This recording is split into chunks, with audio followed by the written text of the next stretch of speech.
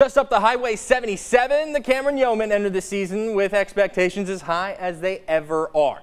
Ranked fourth heading into the season, the Yoemen are expecting to make a deep run. 6 starters back on offense, 5 on defense from a team which made it to the regional semifinals last year. That's the 3rd round. Quarterback Braden Brashear is back under center alongside running back Nico Vargas and wide receiver Kobe Young to spearhead the explosive Yo offense, which will need to be just that in order to win District 10-3A Division I. Right now, the team is focused on making sure everyone knows nothing is guaranteed and finding everybody's role.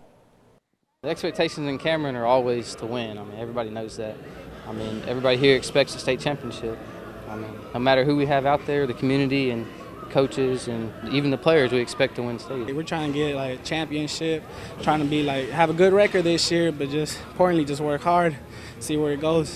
The Yoemen open up at home against Mejia August 30th.